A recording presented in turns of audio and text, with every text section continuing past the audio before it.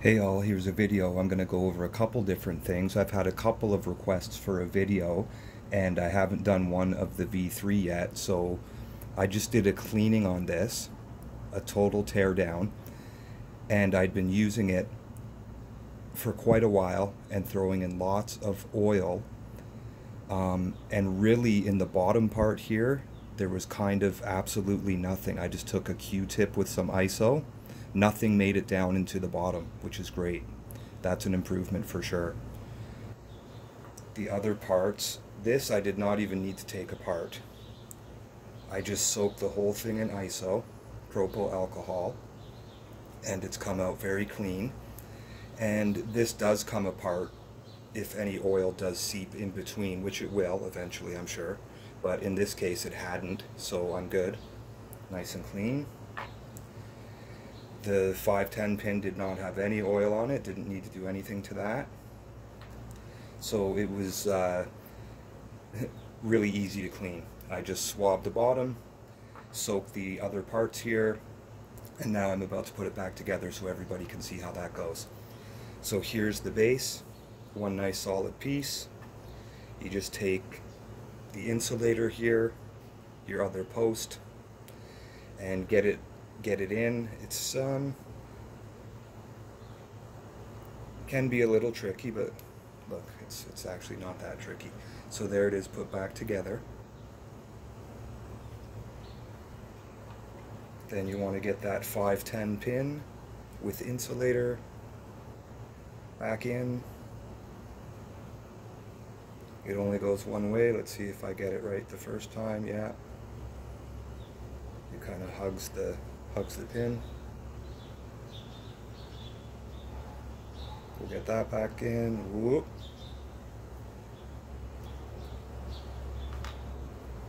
Okay. Gravity. The gravity of the situation. Hold it like that. You know, gravity. Or you can always put your finger right there. Okay, got a nice little screwdriver. Get that 510 pin nice and snug.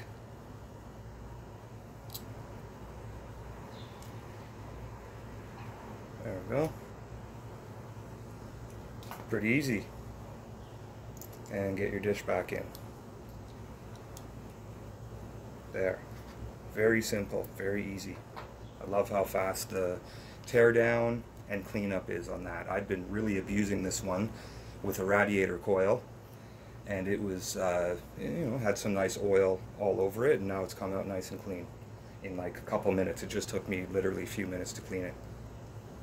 Okay, so mesh was something that people were wondering about with the V3, and valid concern, as the post holes are not huge, but I have fit the tri-core juggernauts in. Here's one I've used quite a bit and cleaned up in isopropyl alcohol, which is ready to go right back in the atomizer. Tri-core juggernaut, twisted timmies, of course. That's the way I roll. This RDA can take lots of different coil configurations, so no worries there. Make sure I'm seated correctly. And for this mesh, I had an idea. You could fold the mesh a few times, make a little radiator there, and just kind of get it in the holes. I think that's going to work out pretty good. Might take a little bit of fitting and bending, but if you guys want to try out mesh, there's a way to do it. What I find is easy when installing coils with these post holes is just taking your tool and your finger, get it started, and then take your tool to just get it all the way down and flush.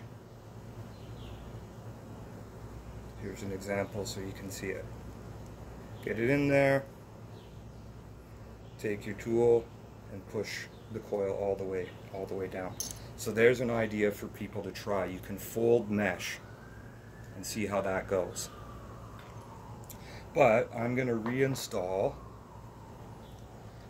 this coil that I've already had in here, which was working amazingly well, of course. tri-core juggernaut, one of the larger coils. So all I do is I get it about there and take my jig or my screwdriver and just get it flush before I screw anything in. Jig or screwdriver, get it flush. You know, get your coil to where you probably want it to be sitting, right about there. And then the screws. Now they are pretty small, yes, they are. I like taking them out just because it's easy to do what I just did. Just get it started if you can. Even a teeny weeny little bit, and do the rest with your tool. There. So that one's in a nice little amount. Do the other one. Just get it in your hand. Get it started if possible, or at least get it on there.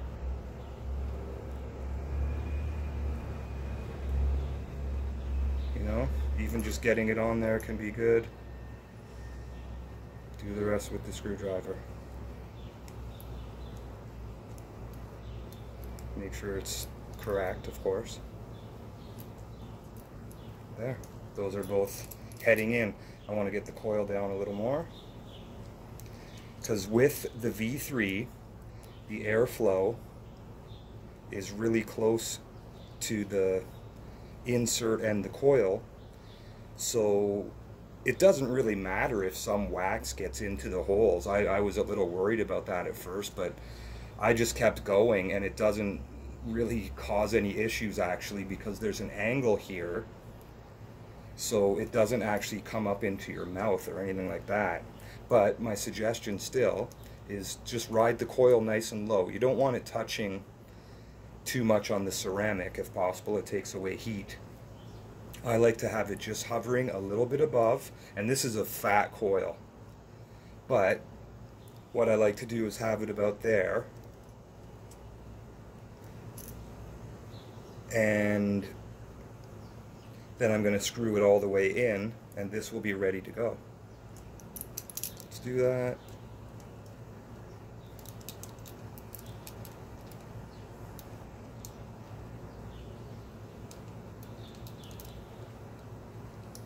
And in a moment, I'm going to quickly go over the settings on the box mod.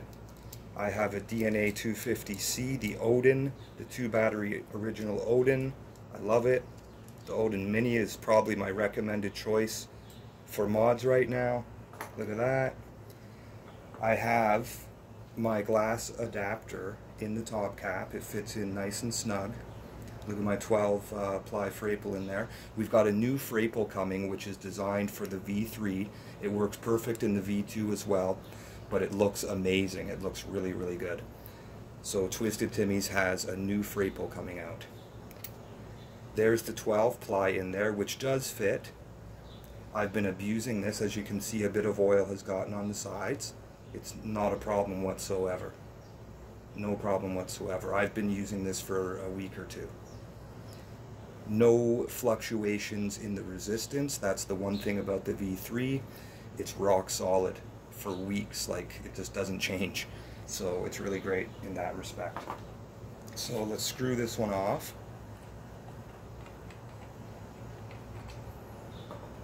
Let's get the new one on.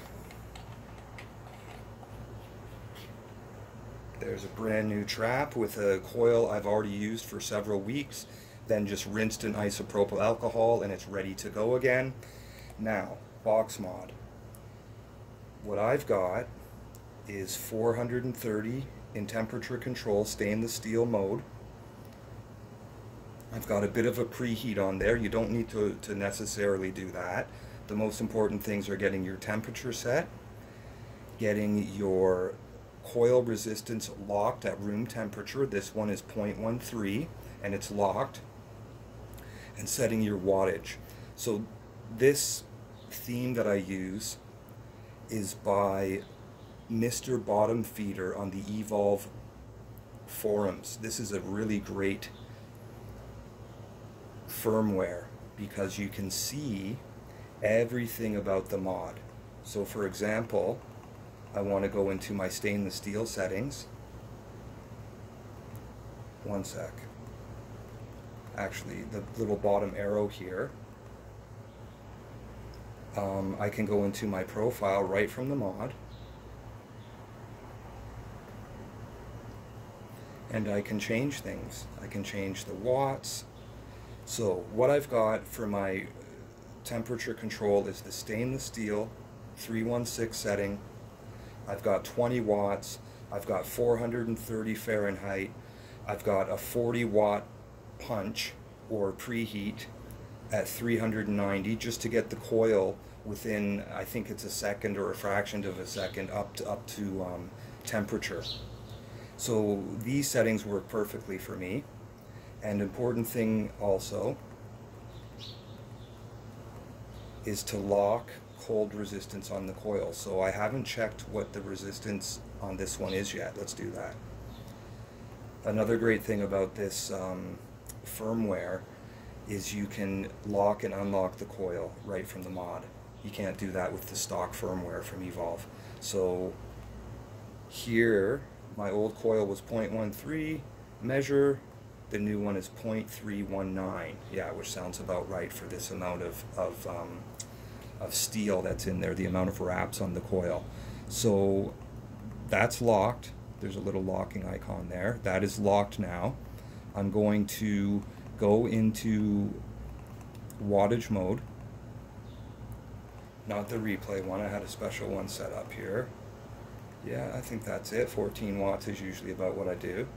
I'm going to just make sure it knows it's the right resistance here. I'm going to measure again. There, now that's that. I don't lock my wattage at all, especially on a DNA mod. I don't think you need to. I just wanted to measure it real quick as I change settings. So now we've got 14 watts. I'm 0.32 not locked, but I'm going to fire that a little. There might be some residual isopropyl alcohol on there, but that's fine. Big old coil heating up, getting that isopropyl alcohol off of there. Let's go up in wattage a touch so we can see some glowing. Now you don't want to overglow stainless steel. It can actually damage it and might not be super safe. I usually recommend about 14 watts and then bumping it up to 20 watts, let's say, just to give it a few second pulsation at that wattage. I see some fresh colors coming in. And then I like to go up to about 28 watts and just give it a quick little blast. Very quick. You don't want to go up into too high of a wattage with a dry coil. See the colors coming back beautiful there? This is a coil that right from the center, no fuss, no muss, no poking, no prodding. You can squeeze together a little bit the coil with ceramic tweezers if it's not firing from the center, but this one is, because it's spaced nicely. Look at that. So there you go. Now I'm all ready to go again with a coil I've already abused for several weeks. There you go, guys. V3, some basic settings and things like that. Hope you enjoy. Stay way up there, fam.